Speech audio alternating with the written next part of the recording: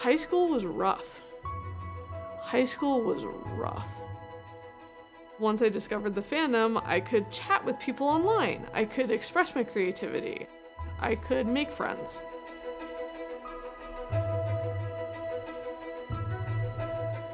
I think people join Furry because the fandom focuses on understanding yourself and expressing it.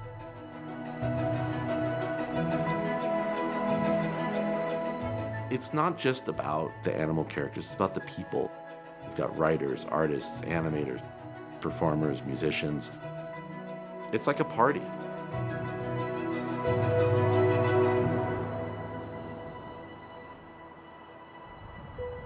Well, let me tell you a story. It was always about this thing. It was not about us. And if you asked who we were and could you point at us, they wouldn't know. We never wanted to be celebrities. We'd started an anime club in 1977, and it was the first anime club. But a lot of the people were also into animal characters. Rod and Mark are effectively the grandparents of the furry fandom. They are the ones who helped put together the first furry parties. Is this a little better? They are the ones that helped put together the first furry convention in 1989. In the very beginning of the fandom, it was all about the art. They had the same revelation as I did. I'm not the only one.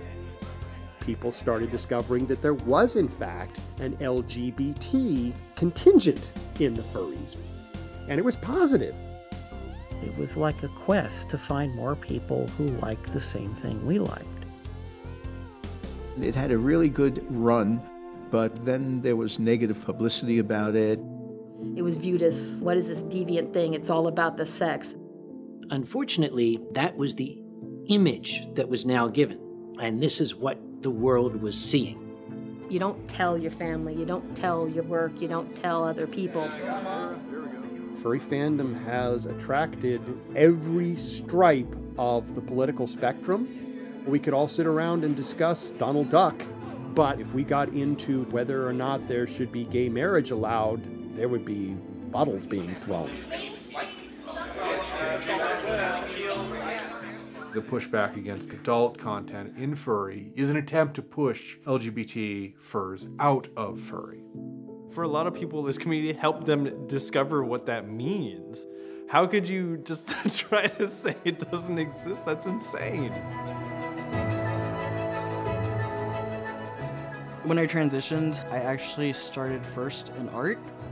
As I transitioned, so did my character, and it really helped me cope with that. I found my best friends in the fandom. I found my boyfriend through the fandom. We are not just here for fluffy fun. We're here to help each other. And we are helping each other. The fandom is something I'm the most proud of in my life. And I felt, I'm home. I'm finally home.